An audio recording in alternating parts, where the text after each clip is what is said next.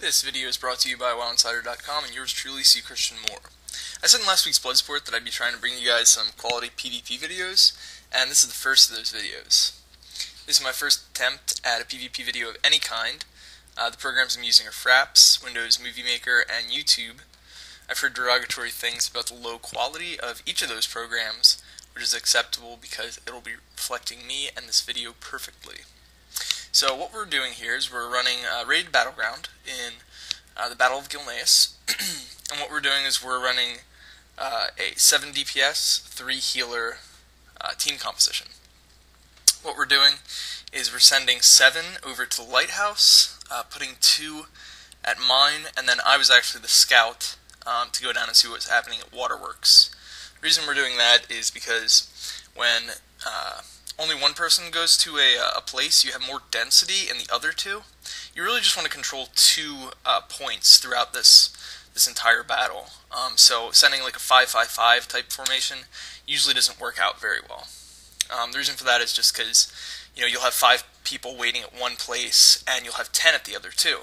If the opposing team has 15 at those other 2, chances are you're going to lose both, and then subsequently you'll probably lose the 3rd even. Which actually happens here. The Alliance does somewhat similar to a 5-5-5. Anyway, so I'm just coming down here. I saw one shaman. I told everybody on Vent that there's just one shaman there. Hunter came out of Shadow Meld late. I don't know what he's doing. But yeah, so I communicated with my team that I needed 1 to help. After the Hunter showed up, I said I needed 2 to help. So 2 came over from the Lighthouse, as you can see, a mage and a paladin right there. And so we're just going to 3v2 here. Now the reason we only send over 2 people is because we want as low a disparity as possible. And what that means is we don't want our whole team coming over to take Waterworks, because that'll leave very few in the other 2 locations. That's really the entire way how to play this battle. It's all about disparity. And that's a word I'll be talking about and bringing up pretty often, and it just means that your team has an advantage in how many people are located at each point. And even though there's 15 versus 15, a lot of times you can get an 8v7 type thing going on, where you'll have a little bit more, and that'll be able to turn the tide. Now, if your team is much more superior, like geared or skilled than your opponents, then you can do wacky things, like you can have 2 people take on 4, or 3 people take on 5 or 6. But that's pretty rare, and that's not really what you want to strive for. So we have all 3 points right now, luckily, and what we don't want to do right now, which I see a lot of teams doing, is just playing defense. That gets you in a lot of problems, because what you want to do is you kind of want to evenly split up the amount of defenders that you have, and like I said before, with the 5-5-5 type theory, it doesn't usually work out that well. So what you want to do is you want to anticipate where the enemy is going to attack and where you're going to attack them from once they leave that point. So we see here that there's a large mass at Lighthouse. And this is obvious. We don't even have to do Vent for this type of thing.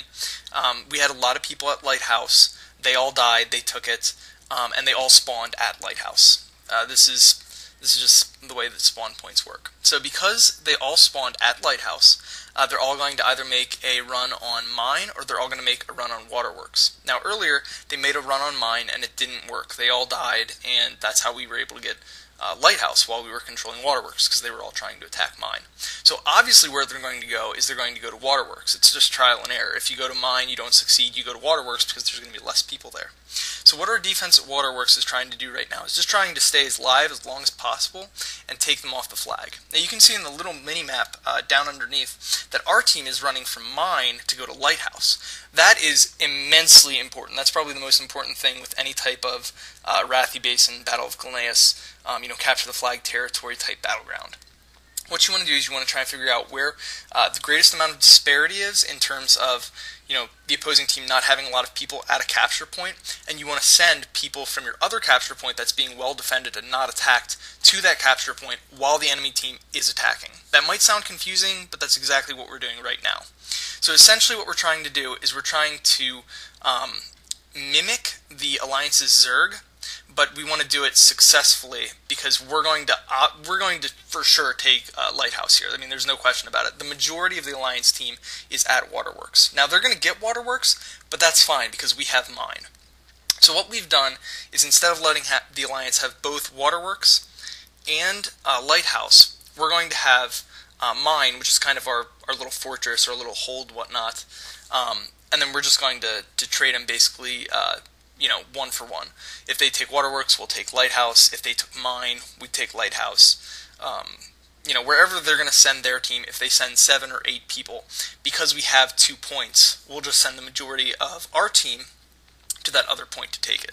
So as you can see, we have both the lighthouse and the mine, and the Alliance has only the waterworks.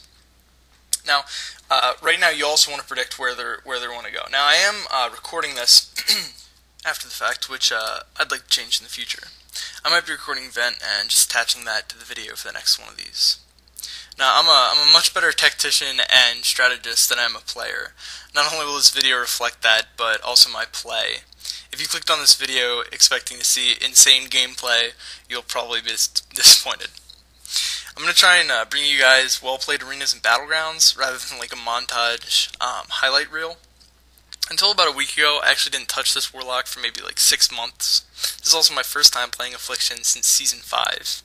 I'm not a huge Affliction fan. I like the Demonology and Destruction playstyles more, especially in battlegrounds.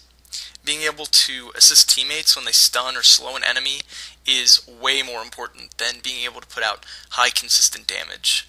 Now you'll see at the end of the video I'm actually highest on damage done, but you'll notice that battles around me go on for very long, because it's difficult to burst someone down as Affliction. Healers can usually just get through the damage by tossing a hot or a cast time heal. I actually don't burn any soul shards in this entire video except to instant summon Fell Hunters. This is partially due to the soul burn bug that warlocks have right now, but it's more accurately attributed to me not being comfortable with the mechanic yet. What you're seeing, unfortunately, is largely a level 80 warlock in a level 85 shell. I'm relearning the class and trying to adapt to new keybinds. But anyway, as you can see, the Alliance team has sent more to waterworks, and again, our goal is just to kill them, survive for as long as possible, and try to figure out, where and how to attack. Now, we're obviously not attacking from waterworks. If they get it, if they go up and cap it, we might just give it to them and run off. That's good in very few circumstances, though, because what you're doing is you're basically telling the other team that now they can attack mine, which they would clearly do. So what you want to do is you just want to stay, alive as long as possible, so that they think that there's still people there to kill. Earlier on, we had a few scragglers from the one attack on mine, and our team said over Vent, we're just going to finish them off, and then we're going to go to Lighthouse. And I actually said very loudly, unfortunately, that, don't do that. Just go right to Lighthouse, because if you, waste time killing 2 or 3 people, that's so much more time that you could have to actually be attacking the lighthouse and kind of like softening those people up for when the brunt of the team comes over. If you have 4 on 3, I mean, the vast chances that those 4 are going to win, especially when you had, 7 or 8 people attacking those 3 earlier and just, getting them low and then leaving. What this team doesn't do is they don't ever really attack mine successfully. And they could do that if they only left 4 here and then went straight to mine. But they don't do that. They usually leave, not enough to actually do anything, or they don't pull out at the right times. Like right now we only have 2 or 3 here, and they have 3. What they should do is they should just leave. I mean, they should just take up, go off, either defend Lighthouse or take mine. But they don't. They stand around and try to take the flag. That's not a really good strategy, largely because they are, making themselves so much more disadvantaged in the other objectives. If they have 3 here, that means that they have 3 less on, mine, or 3 less defending Lighthouse. If, 2 or 3 of us here at Waterworks can sufficiently deal with them, and are at least giving them kind of a run for their money, or doing a type of status quo type thing, really they should just get out of there, and they should just go and attack another point. That'll leave 2 or 3 of us here at Waterworks. You see that, 2 or 3 of us are still staying here at Waterworks. We're just trying to figure out, where we're going to go to next, who's going to go there. If Waterworks, if mine needs a healer, or if Lighthouse needs more DPS, etc. Now you see that we failed actually on our assault on Lighthouse because we had an overpopulation at mine. We didn't quite do the numbers correctly. And so we had a lot of people spawn at Waterworks. So what we're doing now is, because they're getting attacked at mine, we're going over to Lighthouse. We know that they're attacking mine because of Vent. So there's only 2 people here. There will be a third that enters shortly, a warrior. Meanwhile, we have 5, 6 people here, something like that. So we're going to hopefully take this relatively soon. Again, this is another time where I'd much rather be Demonology or Destruction. So you'll notice throughout the video, you've probably noticed throughout the video that I bring up the large battleground map for less than a second pretty frequently. It's to judge the positioning of my teammates on the various objectives. If I see teammates are spread out very far away from the flag, it means there's either no action or a ton of action going on. With Vent, that's pretty easy to tell, but it's just nice to figure out who's doing what, who's fighting away from the flag, things like that. Just to either talk to those players later, or just to say fight on the flag on Vent, so maybe somebody will remember, things like that. This battleground is actually by far my favorite battleground. I've only played it maybe 5 or 10 times, but the battles are always thrilling, action-packed. Even this one, where towards the end here, honestly, we started playing a little poor because we're all kind of celebrating over Vent. But this is actually my bad here. I let the warrior get to this flag while I'm concentrating on the hunter, just because we're joking about stuff on Vent. So one of the reasons that we run 7 DPS and 3 healers, I see a lot of teams actually running 6 DPS and 4 healers. I think that's probably just a little too much.